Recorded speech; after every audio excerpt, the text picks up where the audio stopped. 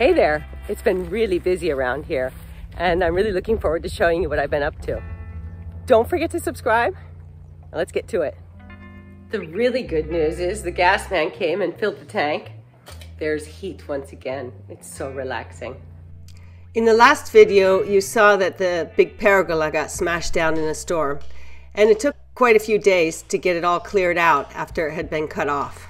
Unfortunately, all of this wood has been painted over a 17-year history, so there's no way it can be burned in the fireplace or even a stove. It's definitely not safe. All traces of pergola are down there now.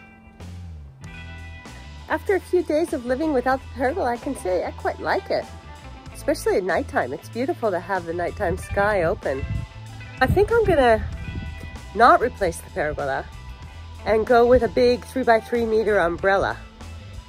I think it's just gonna be fine without it. I'm pleasantly surprised.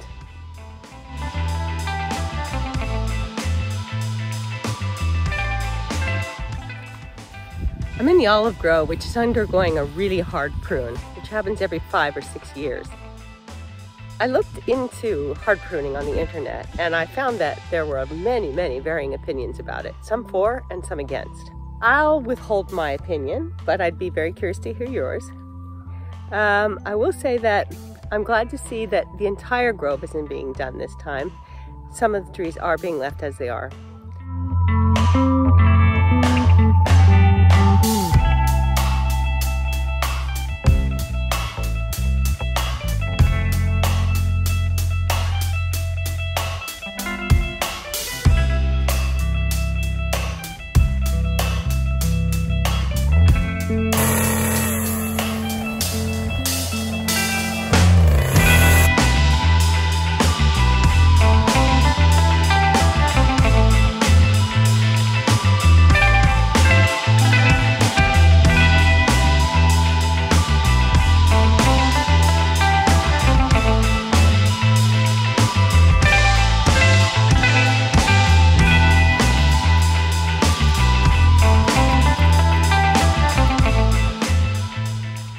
The tree Dickie is climbing on behind me is about 70 years old. Some of the trees in this grove are even older than that. There's one that's about 400 years old, and the ones that are being hard pruned this year are about 30 or 40 years old. Hi, buddy. Oh, such a good girl. Such a good girl. You want to fight? You want to fight? You want to fight? You're in a mood today. All the water from my cookie kitchen, my house, and the guest house here is recycled through a yeast-based sewage system. And then every tap that you see in the garden is water that's previously been used indoors. So it's recycled water. So that makes it a lot easier to keep the garden lush.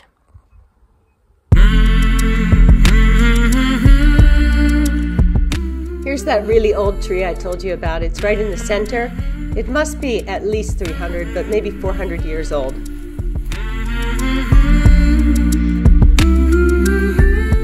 This cat thinks she's a dog, and she follows me around everywhere.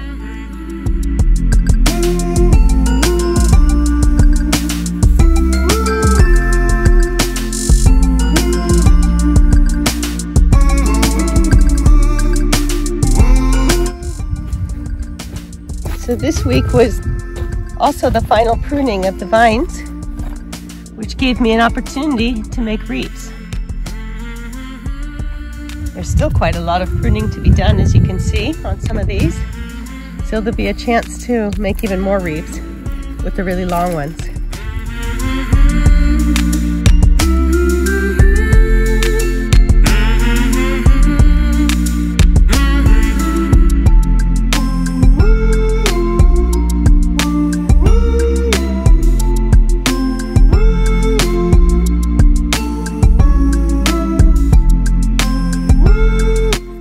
Felt really good to work with my hands. It's been a while.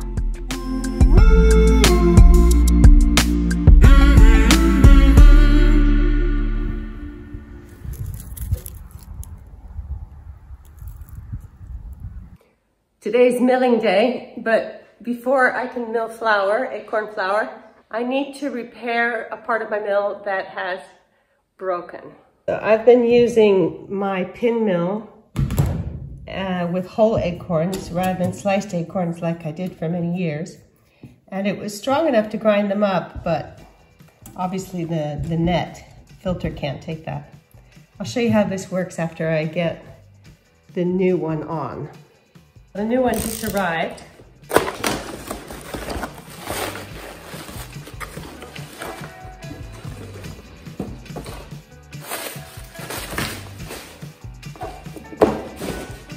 So how this works is this, you'll see it in the mill, but the mill is working inside, and then the flour, whatever's being ground up, in this case acorn flour, as it gets fine enough from the milling process, it passes through this sieve. As you can see, it's really ripped up. Now, that's my fault 100% because I've been asking it to do more than it is designed to do. This is actually trickier than you would think, changing the sieve. You'll see in a second.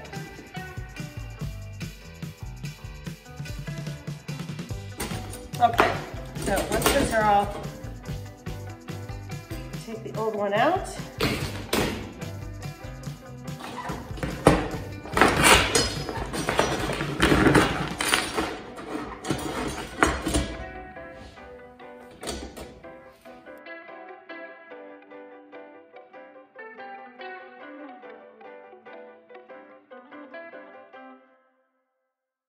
I think we're ready to go. Let's go to the mill. There's my beautiful big pin mill.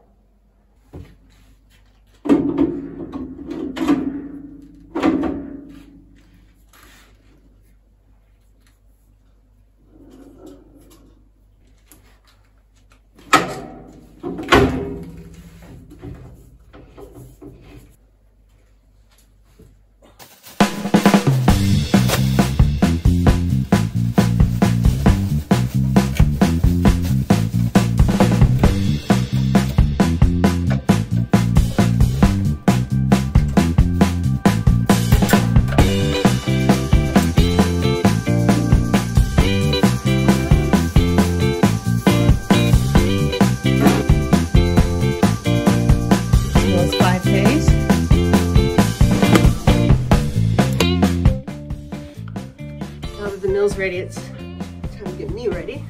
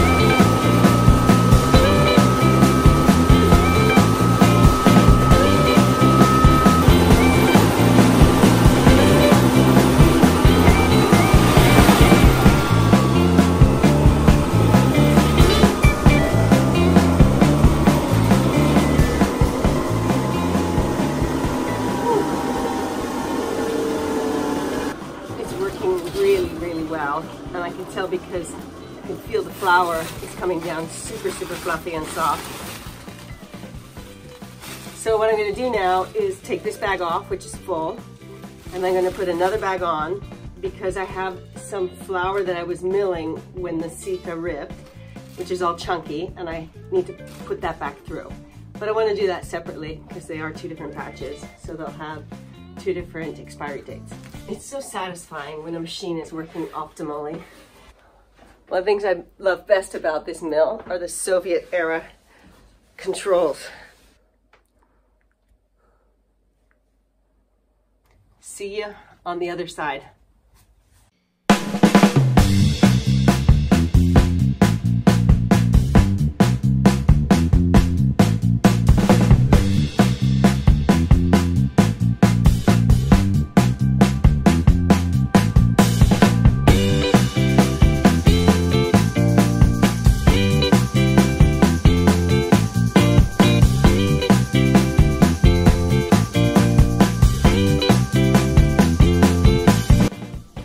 I learned the hard way not to store flour in these buckets and to get it sealed up into packages as soon as I mill it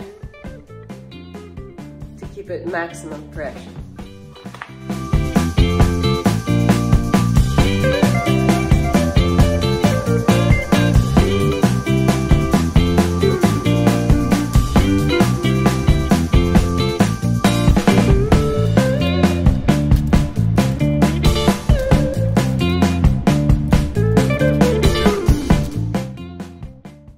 As soon as the flour was finished, sealed and packed away, I tidied up the shop because we have a 3-day weekend coming up and I want to make sure that my shelves are full.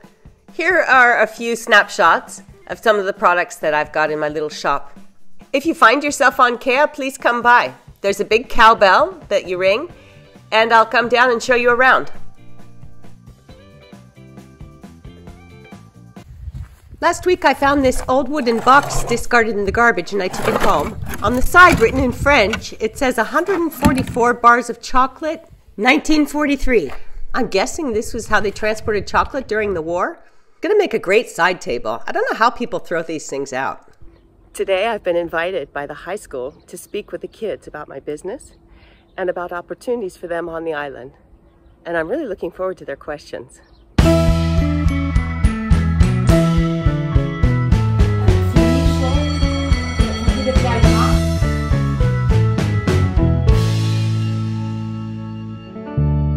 I hope you enjoyed this video. It was a bit eclectic.